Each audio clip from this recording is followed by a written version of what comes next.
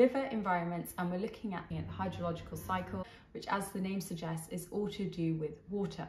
Let's start with the definition. So the hydrological cycle is the global circulation of water.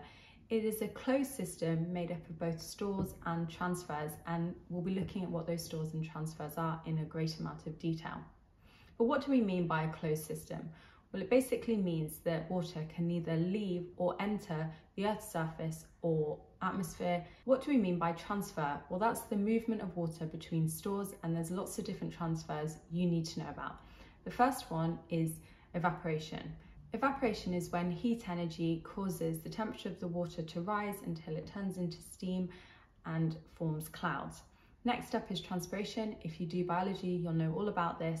It's where plants absorb water at their roots and then they transpire that water out of their leaves. And I'm trying very hard not to mention stomata, etc., because as geographers, you just need to know that that water evaporates from the surface of the plant's leaves. A term which you may have heard is the combination of those two terms, and that is evapotranspiration. Condensation now, which is the opposite of evaporation, that's when that water vapour cools and condenses, turning back into a liquid, and that's what you often find occurring at clouds. Now, precipitation, that's effectively when water transfers itself from the atmosphere to the Earth's surface, so it includes things such as snow, rain, hail, that sort of thing. Slightly more complicated now, surface runoff, that's when water falls as rain and then it runs across the Earth's surface into surrounding streams and rivers.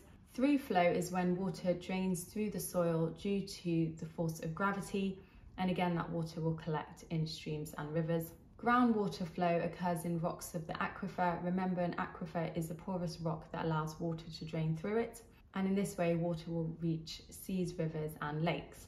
So those are the different types of transfers you need to know about. But what sort of human factors can affect the amount of transfer that occurs?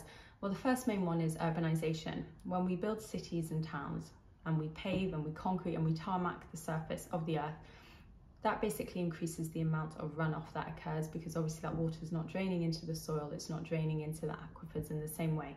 And you will find that urbanisation does lead to an increase in the speed at which these water transfers occurs. Deforestation, that's another human activity. It means cutting down trees. Remember, we cut down those trees for building materials, to provide land for farming, fuel, etc.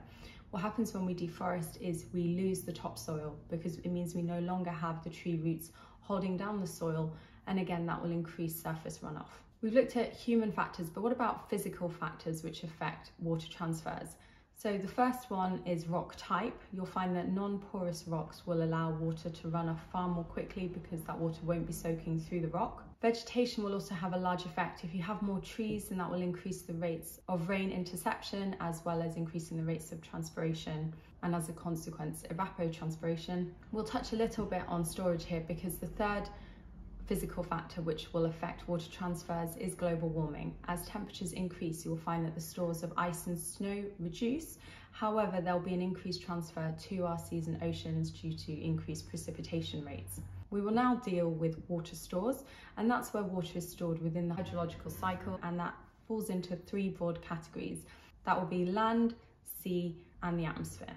So we'll now go through those in a lot more detail. First of all, lakes. Now, water is stored in lakes because it has a bottom made up of a non-porous rock, which means the water can't drain away.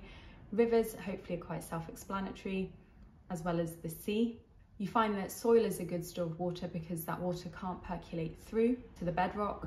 Other examples of good water stores that you need to mention in your exam are groundwater, surface water, clouds, ice, and then that aquifer, which, remember, is a porous rock that allows water to drain through it. Sometimes it's useful to see a pictorial representation so you can understand how all the stores and transfers are linked. So because it's a cycle, it doesn't really matter where you start. But let's have a look down here. So heat energy causes the water's temperature to rise, it becomes steam, it evaporates up to form clouds. We said that any water coming from the clouds in the form of hail, rain, snow is examples of precipitation, so that's what we can see here. We can see ice falling over there. Through surface runoff, where that water runs over the Earth's surface, we know that water, due to gravity, will lead to rivers, lakes, streams, etc. So we can see how the water is returning to the sea as a store. Vegetation interception we already talked about, which is a physical factor affecting water transfers. Those trees will be absorbing that water at their roots, Transpiration will be occurring as a result of that. Then down here we have examples showing through flow and groundwater flow. Remember, through flow is due to gravity, where water drains through the soil until it reaches either a stream or a river. Groundwater flow occurs in rocks of the aquifer. Remember, that's your permeable rock, and involves the transfer of water to lakes, rivers and the sea. So you can't see absolutely everything on this diagram, but I'm hoping you understand how water is stored and how that water is transferred. And remember, this is a closed system.